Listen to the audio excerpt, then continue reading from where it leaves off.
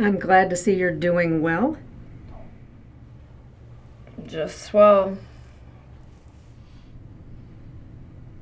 It's getting cold for this time of year.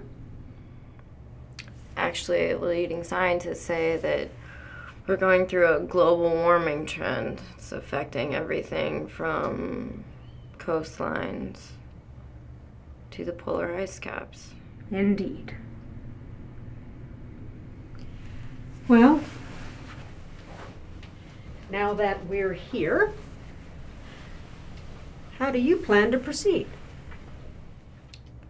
I plan to be a good girl. No more trouble for me. Time is a commodity.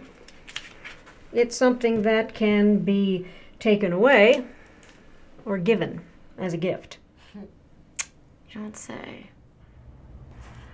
Well, then I am the richest girl alive because I've got nothing but time. Kim, this is how this works. You have to take your meds. You have to make some progress, or you and I will grow old together in this place. You've got quite the head start on me, Dr. Joe. Then tell me about your mother.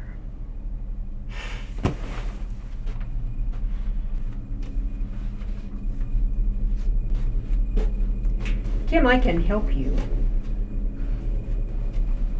We have to begin somewhere. You've already seen every other doctor here. Maybe I don't need help. That's not what your mother says. Is she qualified to make some sort of medical diagnosis? She's your mother. So? Why did you do it? How often do you get impulses?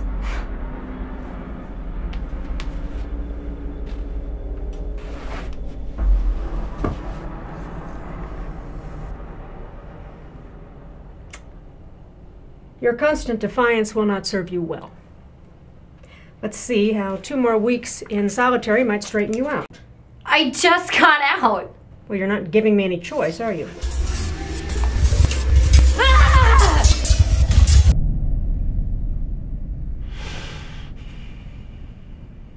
I guess not. Nurse, take her back to solitary room 3. There's nothing wrong with me. Then you should have talked. See you in 2 weeks.